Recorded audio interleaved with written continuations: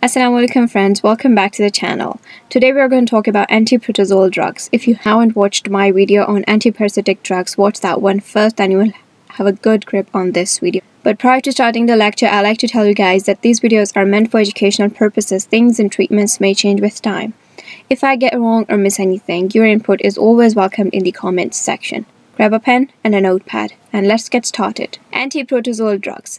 These work against the protozoal infections such as Amebicides, giardiasis, trichomoniasis, cryptosporidiosis. Protozoal diseases are less easily treated than bacterial infections, and many of the anti-protozoal drugs cause serious toxic effects in the host being the human beings. Most anti-protozoal drugs are prohibited in pregnancy because of their toxic effects. Lecture outline. I have introduced you guys to the anti-protozoal drugs. Now we are going to talk about their classification. Classification includes Amebicides, anti-malarial drugs, anti-trypanosomal drugs, anti-leishmanial, anti-toxoplasmosal, and anti-giardial drugs. This is a quick table. Don't get scared of it. It's quite easy.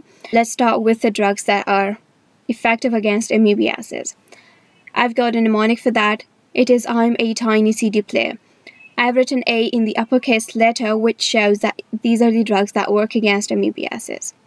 Then I've got I am. I is for iodoquinol, M is for metronidazole, then tiny is for tinidazole, C is for chloroquine, and D for dihydroamidine in CD, and player has got PNA, that is for paromomycin.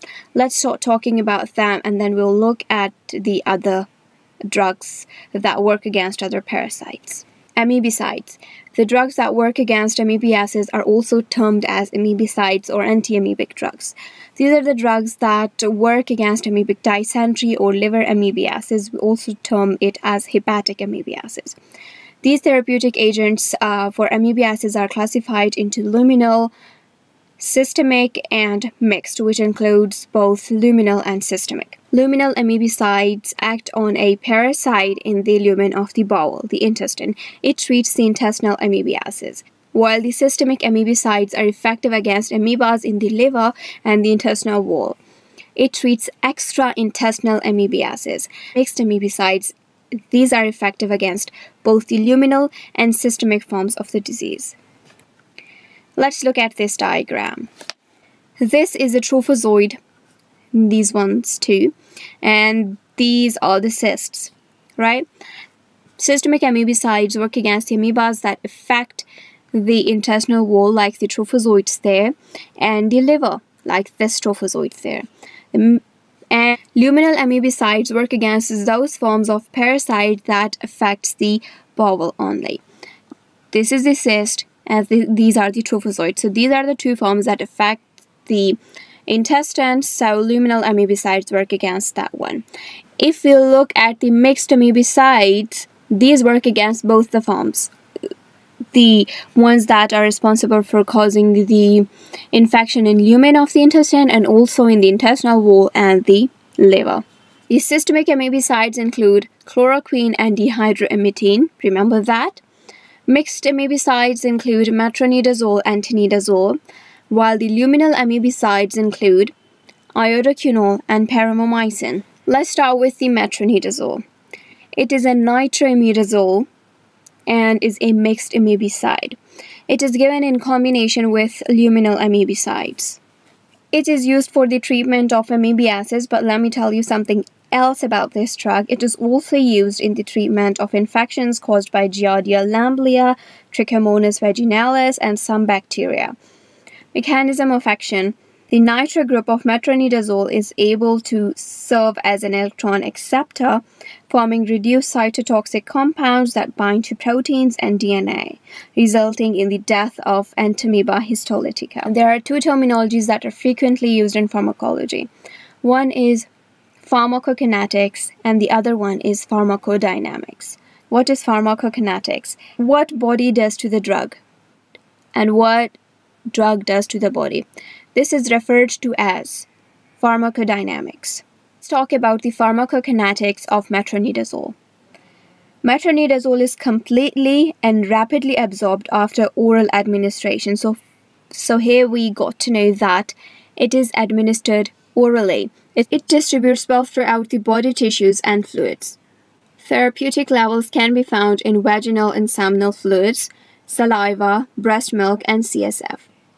Metabolism of drug depends on the hepatic oxidation of the metronidazole side chain by mixed function oxidase, followed by glucuronidation. Therefore, concomitant treatment with inducers of the cytochrome P450, such as phenobarbital, enhances the rate of metabolism, and inhibitors such as cimetidine prolong the plasma half-life of the metronidazole. The drug accumulates in the patients with severe hepatic disease.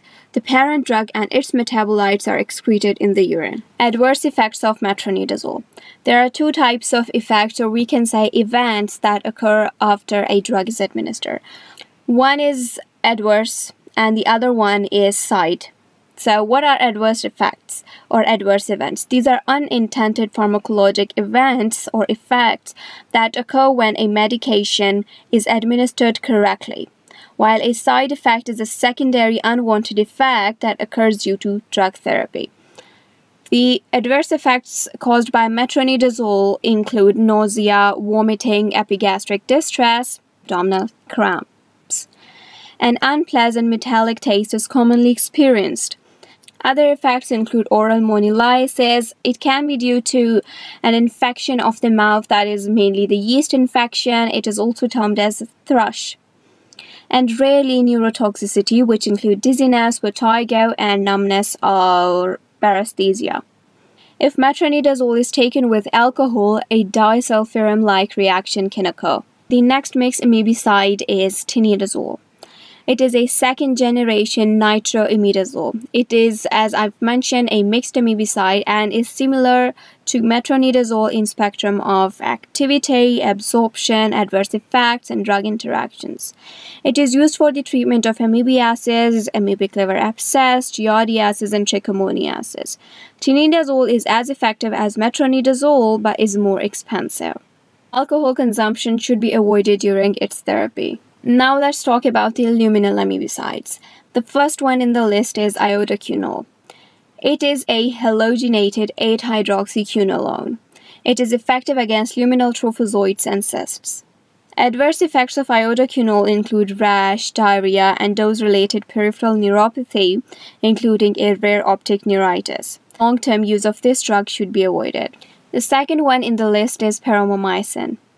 It is an aminoglycoside antibiotic. It is effective against only luminal forms of Entamoeba histolytica because it is not significantly absorbed from the GI tract. Paromomycin is directly amebicidal and also exerts its anti-amoebic actions by reducing the population of intestinal flora. Gastrointestinal distress and diarrhea are the principal adverse effects. Time to talk about the systemic amebicides. The first one is chloroquine. It is used in combination with metronidazole or as a substitute for one of the nitroimidazoles in the case of intolerance to treat amoebic liver abscesses. It eliminates trophozoites and liver abscesses, but it is not useful in treating luminal amebiasis. Therapy should be followed with a luminal amebicide. Chloroquine is also effective against the treatment of malaria. It's really common. The next one to discuss in systemic amebicides is dihydroimidine. It is an alternative agent for the treatment of amebiasis. It acts by inhibiting the protein synthesis by blocking the chain elongation. There are two routes of administration of that drug. One is IM, the intramuscular, and the second one is IV. The reason behind these routes is that it is an irritant when taken orally. Adverse effects of this drug include pain at the site of injection, nausea, cardiotoxicity, for example, arrhythmias and congestive heart failure. Neuromuscular weakness, dizziness, and rash can also occur. Okay, now we are done with amebicides. Let's start talking about the anti-malarial drugs. These are the drugs that work against malaria. Malaria is an acute infectious disease caused by 5 species of protozoal genus Plasmodium. It is transmitted to humans through the bite of a female Anopheles mosquito. And the classic presentation of malaria begins with headache, fatigue, which is followed by fever, chills, and sweats. The 5 types or the 5 species of Plasmodium are Plasmodium falciparum, Plasmodium vivax, Plasmodium ovale, Plasmodium malaria, and Plasmodium knowlesi. If you want to know more about Plasmodium, I've got detailed video on Plasmodium. Its link is in the description or in the top right corner. The therapeutic agents for malaria are classified into 2. These are based on the location of the parasite in the human body. One is the erythrocytic and the second one is exoerythrocytic. Erythrocyte is actually the term used for red blood cells. So erythrocytic is referring to the drug that will be acting against the form of the parasite that is affecting the red blood cell. And the exoerythrocytic is referring to the drug that will be working against the form of the parasite that is outside the red blood cells, maybe in the blood or maybe in the liver. Erythrocytic acts on a parasite in the red blood cells, as I told you earlier, and exoerythrocytic is effective against a Plasmodium in the liver. As we now know what are erythrocytic and what are exoerythrocytic drugs, let's talk about the drugs that work against the dormant forms. These drugs are effective against the dormant forms of the Plasmodium. These are the forms which we actually call the hypnozoites of Plasmodium vivax and ovale that are in dormant forms. There are some drugs that work against gametocytes. These drugs are termed as the drugs that work against gametocytic forms, and these are effective against the gametocytes in the infected red blood cells. Okay, let's talk about this diagram. Here you can see this is the liver, and these are the red blood cells. And these are the gametocytes. So the drugs that are effective against the gametocytic forms of the parasite, the Plasmodium here, is the primaquine. And the drugs that are effective against the hypnozoite form only in the Plasmodium vivax and Plasmodium ovale case is also the primaquine, and these hypnozoites remain dormant in the liver.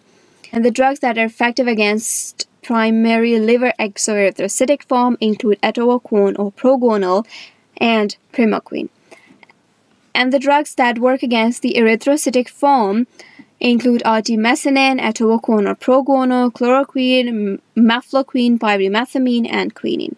Let's talk about all of them. The first one in the list is primaquine. It is an 8-aminoquinolone. Its route of administration is oral. That's why we can say it is oral anti-malarial drug.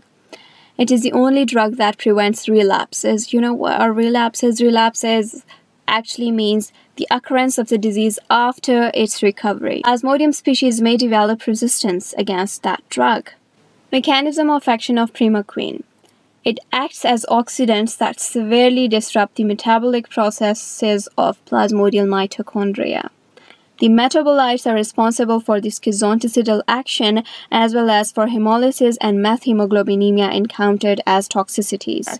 Let's talk about its pharmacokinetics. Primaquine is well absorbed after oral administration and is not concentrated in the tissues. It is rapidly oxidized to many compounds, primarily the deaminated drug.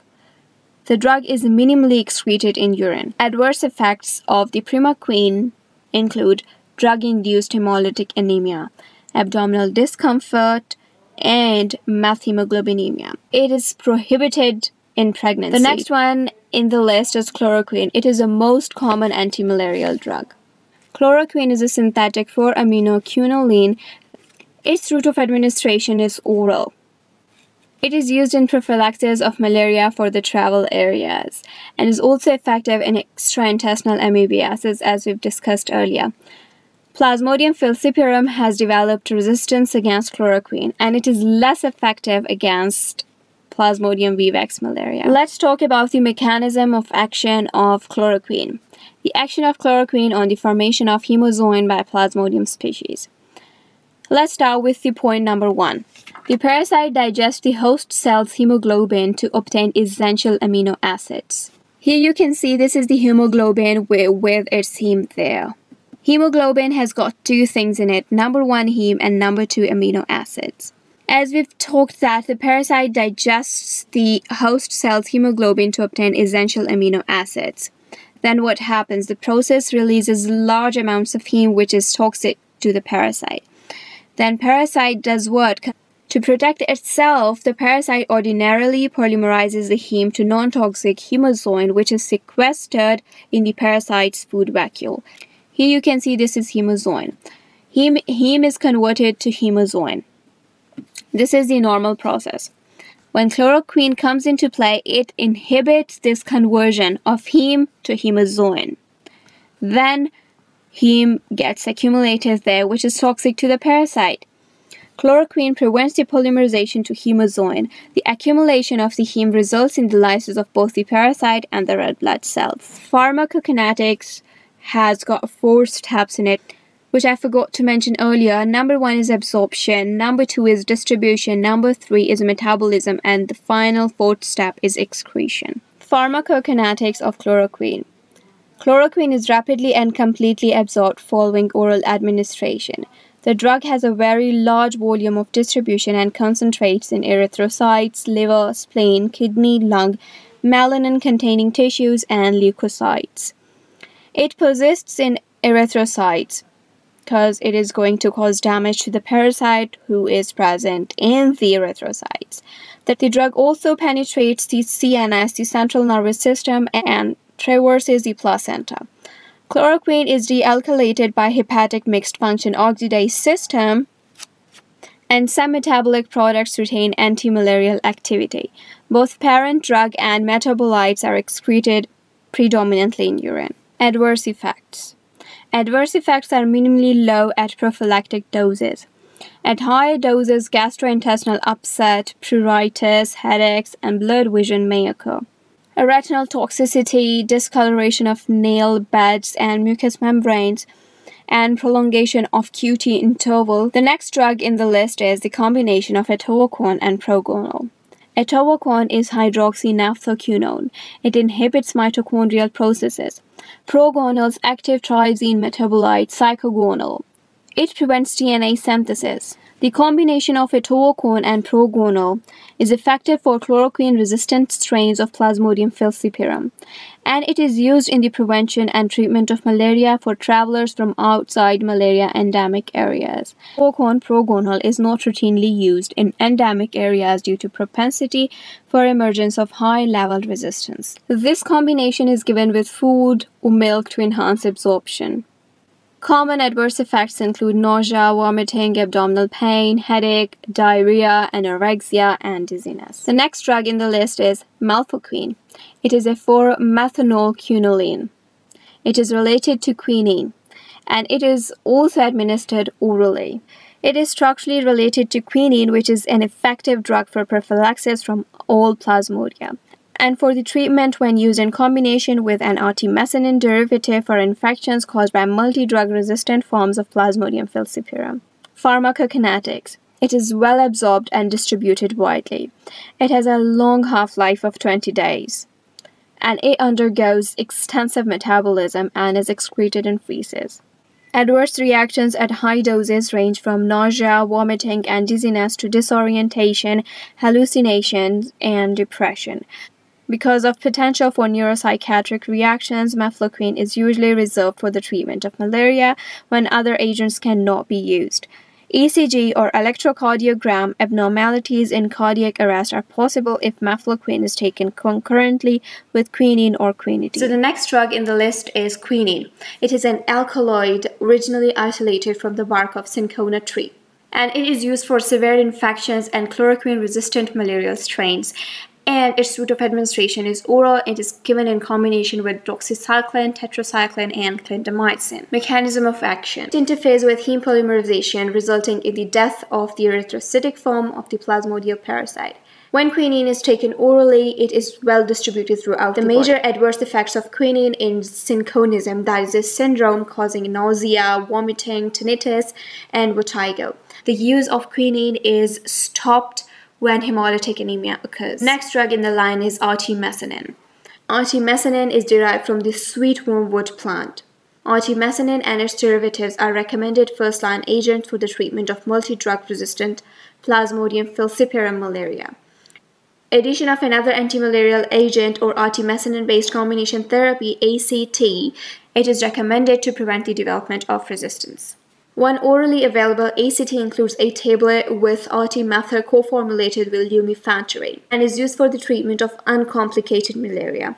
Lumefantrine is anti-malarial drug similar in action to quinine or mefloquine. Artesunate may be combined with sulfadoxine, pyrimethamine, mefloquine, clindamycin, or others. Artemisinin is available in following routes: oral, rectal, intramuscular, and intravenous. Mechanism of action. The antimalarial action of artemisinin derivatives involves the production of free radicals resulting from cleavage of the drug's endoperoxide bridge by heme iron in the parasite's food vacuole. Adverse effects. These include nausea, vomiting, and diarrhea. High doses may also cause prolongation of the QT interval. Hypersensitivity reactions and rash can also occur. Next up is pyrimethamine. Pyrimethamine is a drug that is used to treat toxoplasmosis along with malaria. It is available in fixed dose combination. The combination of pyrimethamine with sulfadoxine and sulfonamide can also be used to treat certain diseases, like its combination with sulfadoxine is used to treat Toxoplasma gondii infections. Resistance to this combination has developed, so it is given with other agents such as artemisinin derivatives. Mechanism of action. It inhibits plasmodial dihydrofolate reductase that is required for the synthesis of tetrahydrofolate, a cofactor needed for the synthesis of nucleic acids. It acts as a blood schizontocide and a strong sporonticide when the mosquito ingests it with the blood of the human host. Adverse effects of this drug include megaloblastic anemia. Now let's look at anti-trypanosomal drugs. These drugs work against trypanosomiasis, mean these are effective against trypanosomiasis.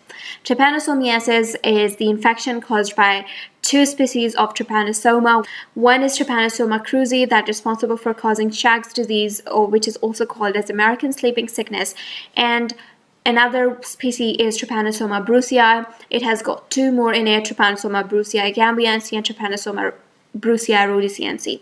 These two are responsible for causing African sleeping sickness. Therapeutic agents for trypanosomiasis are classified into American sleeping sickness and African sleeping sickness agents. So the drugs that are used for American sleeping sickness agents, the first one in the list is nifurtimox. Nifurtimox is a nitroaromatic compound and it is used to treat Trypanosoma cruzi infection because this organism is responsible for causing American sleeping sickness.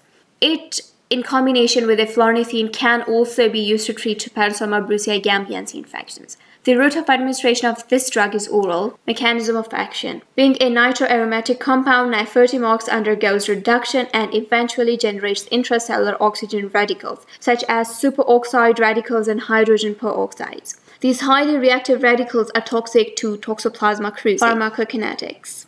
Nifurtimox is administered orally, as I mentioned, so it is extensively metabolized, and the metabolites are excreted mainly in the urine. Adverse effects are common following chronic administration, particularly among elderly. Major toxicities include hypersensitivity reactions like anaphylaxis and dermatitis, and gastrointestinal problems that may be severe enough to cause weight loss. Peripheral neuropathy is relatively common, and headache, dizziness may also occur. Next drug is benzimidazole. It is also a nitramidazole derivative with a mechanism of action similar to nifurtimox.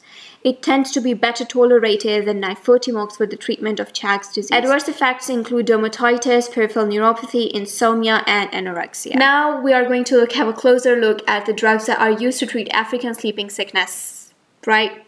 The first one in the list is pentamidine. Pentamidine is used to treat early stages of the disease. It is also used to treat pneumocystis jirovecii infection and leishmaniasis. The routes of administration of this drug are intramuscular and intravenous. Mechanism of action. The Toxoplasma brucei is responsible for causing African sleeping sickness, so this parasite concentrates pentamidine by an energy-dependent high-affinity uptake system. This drug interferes with parasite synthesis of RNA, DNA, phospholipids, and proteins. Pharmacokinetics. The drug after absorption is distributed widely and concentrates in liver, kidney, adrenal, spleen, and lungs. The drug is not metabolized and is excreted very slowly in urine. Adverse effects. Serious renal dysfunction may occur, which is reversible on discontinuation. Other adverse reactions include hyperkalemia, hypertension, pancreatitis, ventricular arrhythmias, and hyperglycemia. Now suramin comes into play. Suramin is used primarily in the early stages of the disease. As it is too reactive and it inhibits many enzymes, a test dose is given prior to giving this drug. And its route of administration is IV, intravenous. Mechanism of action. It is very reactive and inhibits many enzymes, especially those involved in energy metabolism, which appears to be the mechanism correlated with trypanosomal activity. It binds to plasma proteins and does not penetrate the BBB. You know what is BBB? It is blood-brain barrier. And it has a long elimination life. So now we are talking about pharmacokinetics. Its half-life is greater than 40 days and is mainly excreted unchanged in urine. Adverse effects include nausea, vomiting, shock, and loss of consciousness, acute urticaria, blepharitis, and neurologic problems such as paresthesia, photophobia, and hyperesthesia of the hands and feet. Renal insufficiency may occur but tends to resolve with discontinuation of treatment. Acute hypersensitivity reactions may occur. Let's talk about millarceprol. It is a trivalent arsenical compound and is the only medicine for the treatment of late stages of the disease of the African sleeping sickness. Some resistance has been developed against that drug. Its route of administration is intravenous, the IV. Mechanism of action. The drug reacts with sulfhydryl groups of various substances, including enzymes in both the organism and host.